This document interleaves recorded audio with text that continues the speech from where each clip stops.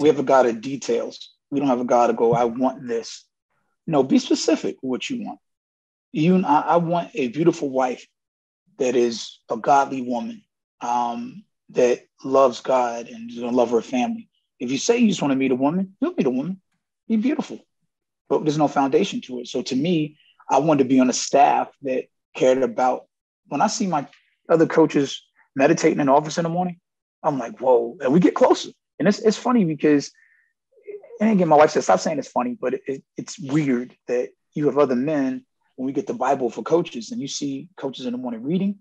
I mean, those are my closest people on the staff, because it's like, I know you have a foundation.